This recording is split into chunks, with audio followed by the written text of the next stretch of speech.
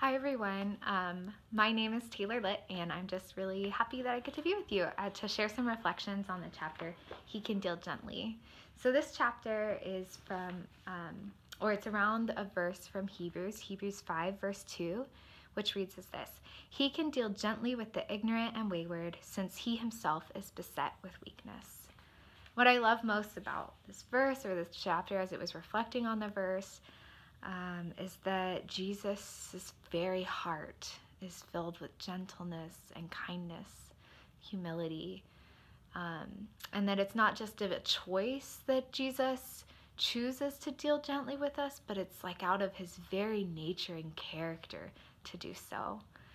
And I was struck by the kind of two different groups that the verse mentions: the ignorant and the wayward, those that are unaware of sin and those that are aware of sin, but kind of choosing to stay away from the Lord, and thinking about the ways that I'm both of those basically all the time, or sometimes more one than the other, in ignorance and living my life as if I don't really need Jesus, essentially, or wayward, kind of living my life distant from Jesus because of there's all these different kind of like sins or things that just feel unworthy to bring before the Lord or bring before others. And I was even thinking about with ignorance, it's just like there's so many ways that I'm ignorant of my need for Jesus. I'm unaware of my heart and its intentions. I'm unaware of how I've hurt other people. I'm so distracted that I often don't hear the voice of the Spirit. And then there's the reality of the systems of injustice that I'm a part of that I'm ignorant of, you know. And the beauty is that what we really need is to just come to Jesus and to receive from Him.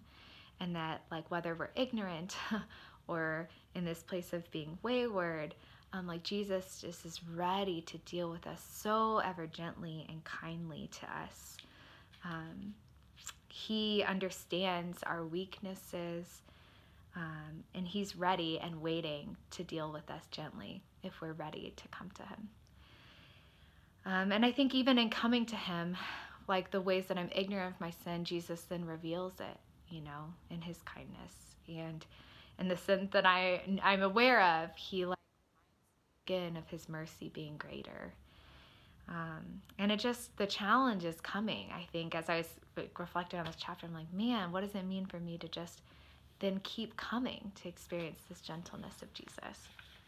And over these last few months, I really felt like I was at my weakest and my most limited version of myself. So I had really bad morning sickness for several months, where I was throwing up every day, just having a really hard time keeping food down and feeling really miserable. Meanwhile, like running around campus, hosting events, and just like trying to pretend like I'm doing okay, and just exhausted. And I felt like I wasn't a good enough staff worker. I felt like I wasn't a good enough roommate. I felt like I wasn't a good enough wife, and just not only feeling limited physically, but feeling limited like emotionally, spiritually, just like a lack of compassion, a lack of patience, just because I felt so sick. And I felt like even prayer, this coming to Jesus, felt challenging sometimes, because I'd sit there and then I'd be so kind of self-absorbed with how awful I felt,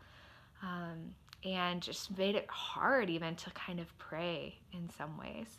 But one of my most powerful moments of sitting with Jesus in morning sickness was when I was sitting with my spiritual director and we were doing some listening prayer, and just had kind of an image of Jesus sitting right next to me in the silence and inviting me to just lay my head on His shoulder.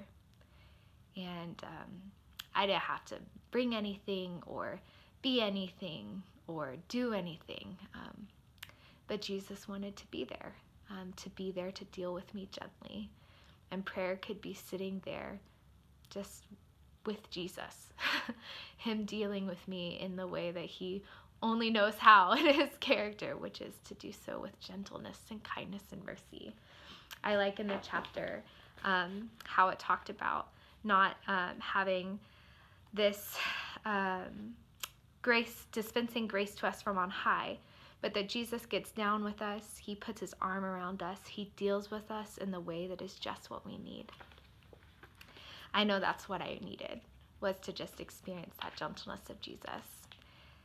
And then I think that's what the world needs too. And I think the most challenging thing about this chapter, as much as I love reading about the heart of God and experiencing the grace of Jesus, I also know that there's a challenge for me too of what it means for me to deal gently like Jesus to others, and how I need to be someone that experiences his gentleness and kindness over and over again, to maybe even have like this much to be able to offer to others too.